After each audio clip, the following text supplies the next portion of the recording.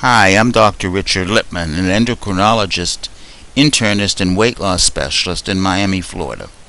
Losing weight and keeping the weight off can be made much simpler when using an individualized weight loss plan. My Miami diet plan is designed to help you find the 3 most important causes of your weight gain and then make some simple changes. Many individuals, however, need help with their hunger and cravings in the form of weight loss medications. In this video, I will review the benefits and side effects of some of the older and newest weight loss medications. The secret is to find the best medications for your individual needs. Some people I see have no control of what they eat and are making the worst choices in their meals, drinks, and snacks. Others are having all sorts of salt and carbohydrate cravings, while others simply have a low metabolism for many reasons. Either way, there is a diet medications for you. Lose 3 to 5 pounds per week with FDA-approved diet medications. These medications, when matched with the right individual, have few side effects and help you control your hunger and cravings. We can help you find an individual plan, whether you have 10 or 100 pounds to lose. As an endocrinologist, my office treats diabetics, people with high blood pressure or thyroid dysfunction routinely. If you have any of these problems, we can help you lose weight, which is often what is needed to control the medical problems.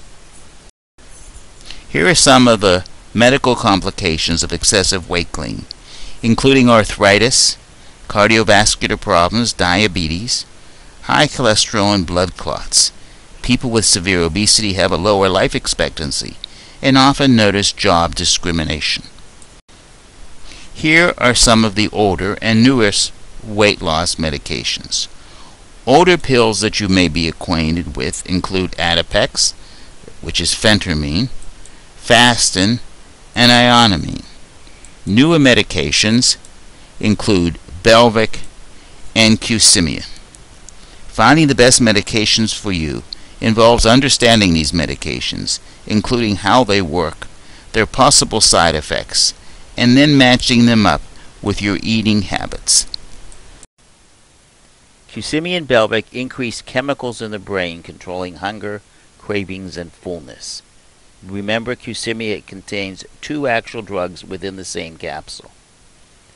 Both phentermine and Topamax affect the hypothalamic appetite centers in the brain, increasing chemical messengers including dopamine, norepinephrine, and serotonin. This produces fullness, decreases appetite, and decreases cravings. Belviq affects slightly different appetite centers in the brain and increases only serotonin directly in the appetite center of the hypothalamus. This produces fullness and decreases hunger and cravings.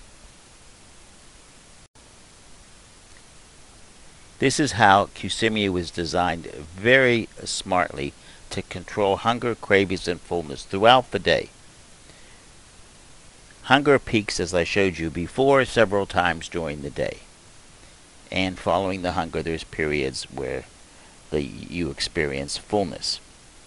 Cravings occur late in the afternoon, the blue line, and occur into the early evening.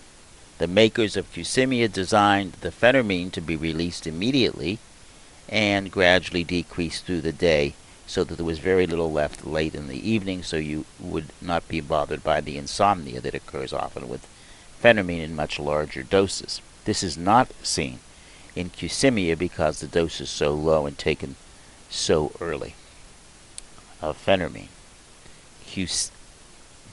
The Topamax part of the Qsymia is a delayed release, so that most of the Topamax is not actually available in the blood and the brain till 3 or 4 in the afternoon, and then it gradually decreases at bedtime.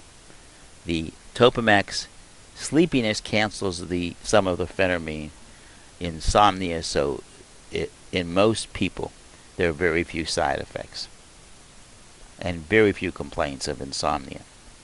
In fact, more complaints come from the Topamax part than the phentermine part, probably because the doses are so low.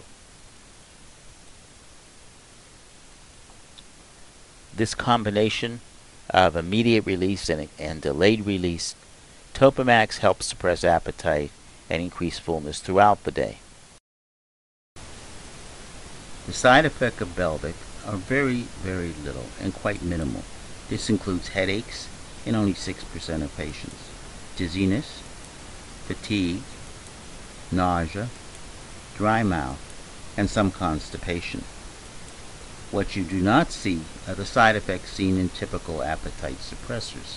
No palpitations, anxiety, insomnia. Very atypical side effects and very minimal.